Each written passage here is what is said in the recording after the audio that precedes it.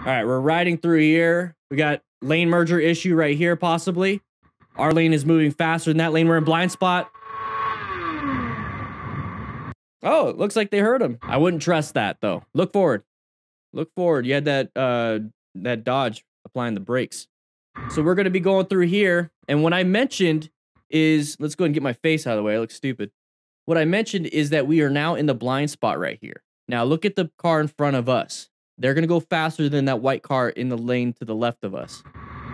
Okay, see how they're increasing the speed and closing the gap? What do you think this person wants to do?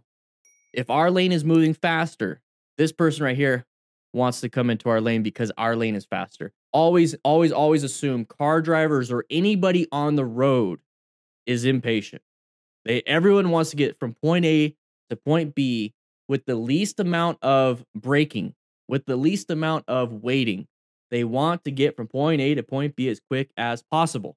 So if that's the case, then we should always assume that a car, let's go back just a little bit, always want to assume that this car would want to come into our lane, which is faster. Whether this lane is faster or this lane, everyone's just going to keep doing this.